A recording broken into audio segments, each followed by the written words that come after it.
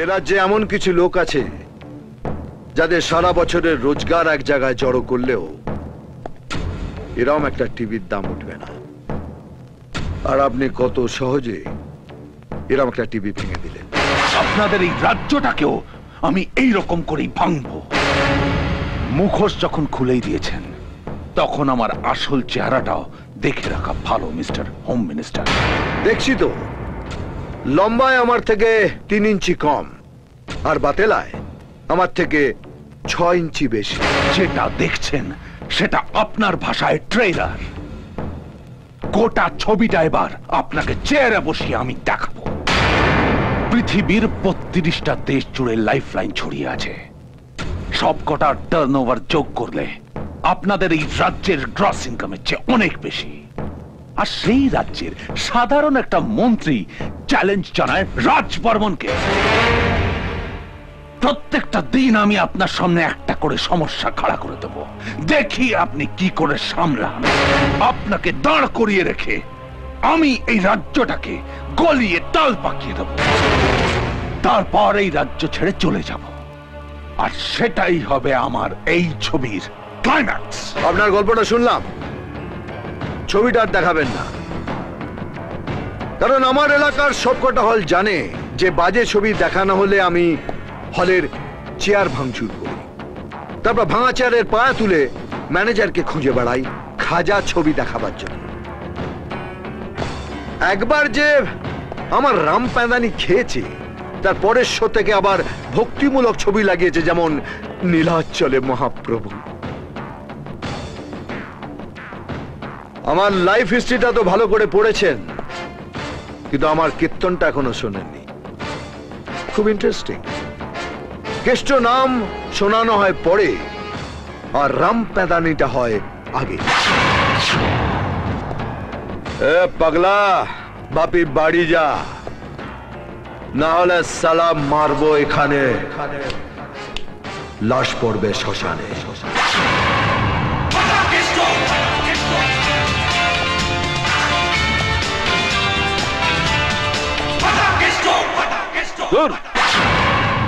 টিভিতে কি দেখানো হলো সেটাই কি সত্যি হয়ে গেল নাকি? আরে ওটা তো স্বরাষ্ট্রমন্ত্রী পেটুয়া চ্যানেল। আমাকে হেও করার জন্য, রাজ বর্মনকে ছোট করার জন্য ওই ছবিটা দেখানো হয়েছে। যেখানে একটা বাড়ি তৈরি করতে গেলে ধার দেনা করতে হয়, সেখানে গোটা রাজ্য করতে গেলে মানুষের কাছে হাত পাততে হবে না? রাজ বর্মনের মতো শিল্পপতিদের ডেকে আমি কোনো ভুল করিনি। একটা কথা জেনে রাখুন, আজ যদি রাজ বর্মন চলে যায়, সোনার বাংলা গড়ার কাজ এখানে শেষ। সোনার বাংলা হবে। যে দেশের লোক লড়াই করে স্বাধীনতা আনতে পারে, তারা সোনার বাংলাও গড়তে পারে।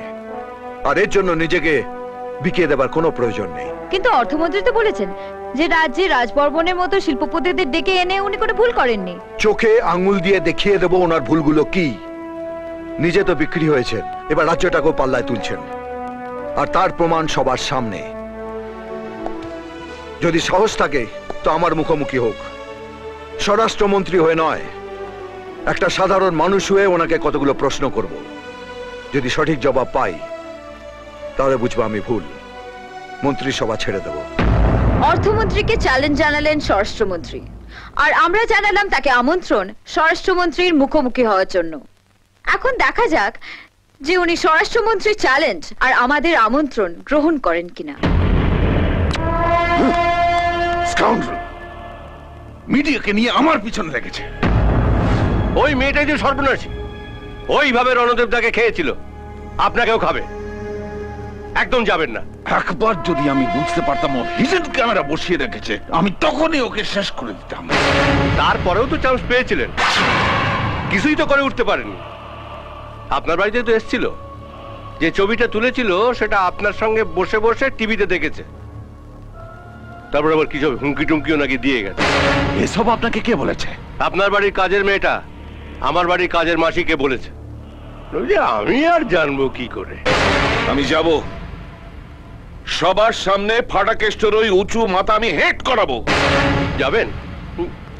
ভোগে চলে যাওয়ার চান্স আছে কিন্তু। আপনাদের মূলত আমি দেখলাম, আমার কোনো কাজে এলেন না।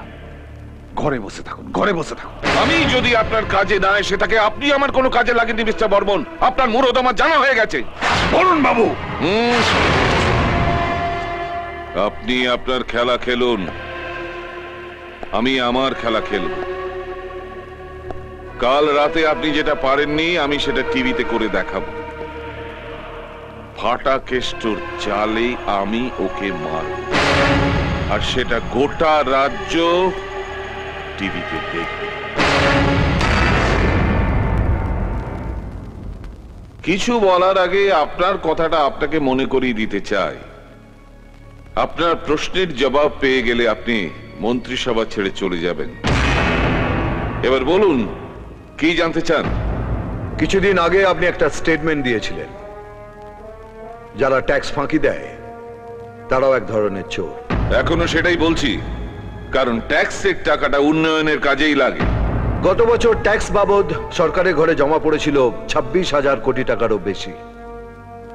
সরকারি লোন পেয়েছিলেন 20,000 কোটি টাকারও বেশি। তারপরে উন্নয়নের জন্য বাইরের লোকের কাছে হাত পাততে হয়। তাহলে টাকাটা গেল কোথায়? ট্যাক্স ফাঁকি দিলে সাধারণ লোককে আপনি চোর বলেন, আর ট্যাক্স দেওয়ার পর উন্নয়ন না হলে তারা আপনাকে কি বলবে? মিস্টার হোম মিনিস্টার ফাটাকেষ্ট, গুন্ডা ফাটাকেষ্ট 8 কোটি সাধারণ মানুষের একজন। আর সেই সাধারণ মানুষ ফাটাকেষ্ট আপনার থেকে জানতে চাইছে, বাইরে থেকে বিজনেসম্যানদের এনে তাদের সব রকম ছাড় দিয়ে জামাই আদর করছেন, আর এখানে একটা বেকার ছেলে লোন নিয়ে ফুটপাতে পানের দোকান করলেও আপনারা তার উপর ট্যাক্সের বোঝা চাপিয়ে দেন। লাভের 2700 কোটি টাকা বিদেশি ব্যাংকে জমা হচ্ছে, আর দিনের শেষে সেই পানওয়ালা 27 টাকা 4 আনা তার বইয়ের হাতে তুলে দিচ্ছে। এখন একটা বাচ্চাও জানে জন্মাবার আগে ট্যাক্স দিয়ে মায়ের পেট থেকে বেরোতে হয়, কোনো ছাড় নেই। রাজ্যের লোক দেখছে তো, তাই হিরো সাজতে চাইছেন। বখাটের স্বামী রোজগারের টাকাটা স্ত্রীর হাতে তুলে দিয়ে খালাস। একবারও হিসেব করে দেখে না ওই টাকায় সংসার চলবে কি করে। যে সংসার চালায় সেই বোঝে। আপনি হলেন সেই বখাটের স্বামী যে শুধু হিরোগিরি করে বেড়ায়। সংসার না চললে স্ত্রী স্বামীকে জানাবে, টাকার জন্য পর পুরুষের কাছে হাত পাতবে না। ঠিক আছে, জানাচ্ছি আপনাকে। বাজেটে 4,000 কোটি টাকা ঘাটতি। দিন আমাকে সেই টাকাটা। 2-4টে পুলিশ অফিসারকে বরখাস্ত করে গুন্ডা পিটিয়ে খবরে আসা যায়। একটা রাজ্যের হেসেল চালানো অন্য জিনিস। শুধু ফাঁকা বুলিয়া উড়ে খবরে আসতে চান? ফাটাকেষ্ট খবর দেখে না, খবর পড়ে না, খবর তৈরি করে। আমি শুধু একটা জিনিসই জানি, মন্ত্রীরা পাবলিকের বাপ নয়, পাবলিক সার্ভেন্ট। আর কাজের লোক যদি ঠিকঠাক কাজ না করে তাহলে চাকরি খালাস। দিন গুনে বলে দিচ্ছি, 4,000 কোটি টাকার ঘাটতি আমি 7 দিনে পূরণ করব। 4 আনাও ঘাটতি থাকবে না। আর এর জন্য বাইরের কোনো লোকের কাছে হাতও পাতবো না, এটা ফাটাকেষ্টর গ্যারান্টি। কিন্তু তার আগে আপনাকে এই দপ্তর ছাড়তে হবে।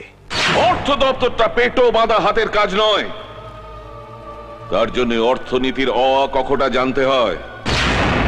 আপনি তো অ আ কখ শেষ করে চন্দ্রবিন্দু চাঁদ দেখে ফেলেছেন, তারপরেও আটকে রইলেন উন্নয়নের উতে, একটুও এগোতে পারলেন। আমি নয় হারিকেনটা নিয়ে একটু দেখি না বাকি অক্ষরগুলো খুঁজে পাই কিনা। বলুন, আপনি রাজি?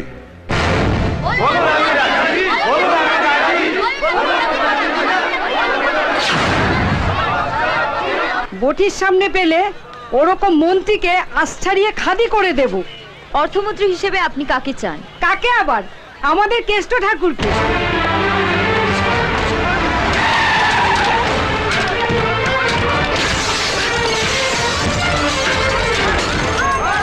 এই অবরোধ কোন সরকারের বিরুদ্ধে নয়, এই অবরোধ একজন মন্ত্রীর বিরুদ্ধে, যিনি নিজে চুরি করে আমাদেরকে চোর বলছেন। ওনাকে সরিয়ে আমরা ফাটাকেষ্টকে চাই।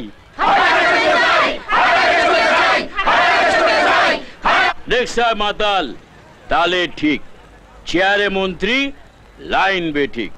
নতুন মাল চাই এবার, না হলে অবরোধ উঠবে না আর নেশাও হবে না। নমস্কার, চল। মন্ত্রিসভার রদবদল করা ছাড়া আমাদের সামনে আর অন্য কোনো পথ খোলা নেই।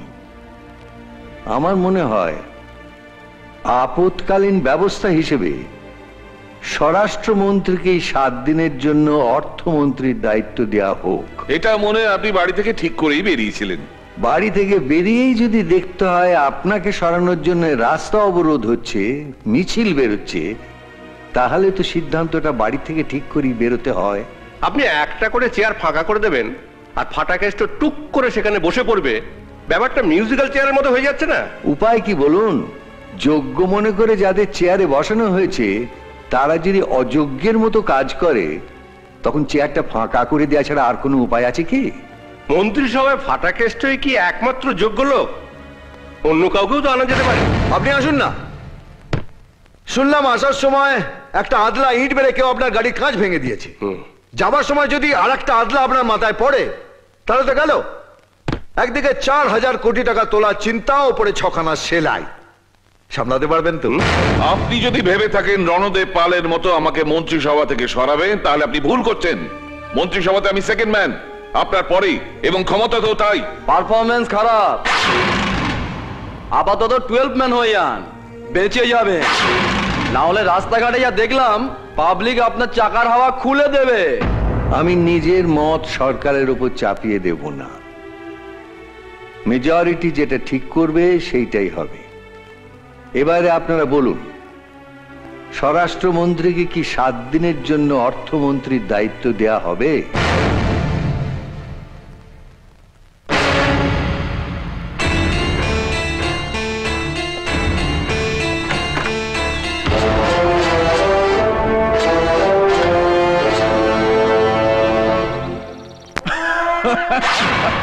আপনাকে দেখে সত্যি আমার হাসি পাচ্ছে।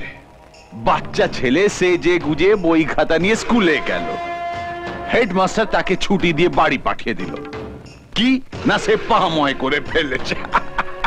যাকে যাকে করেই যখন ফেলেছে তখন আর কি করা যাবে? না, এখন আমাদের সকলে মিলে বসে একটা প্ল্যান অফ অ্যাকশন ঠিক করে ফেলতে হবে। আপনাদের কাউকে দরকার নেই আমার। প্ল্যান অফ অ্যাকশন ঠিক করব আমি, রাজপর্ব। কাল আপনারা তার নিউজটা দেখবেন।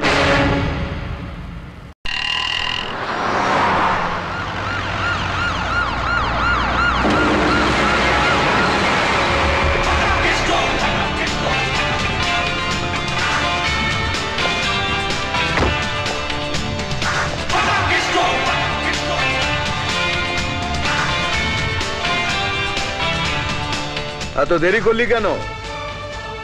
আমি সেই কখন থেকে ওয়েট করতে করতে বাড়ি থেকে বেরিয়ে পড়লাম।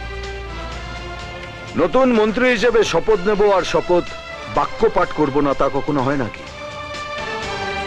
পাবলিক মানবে না।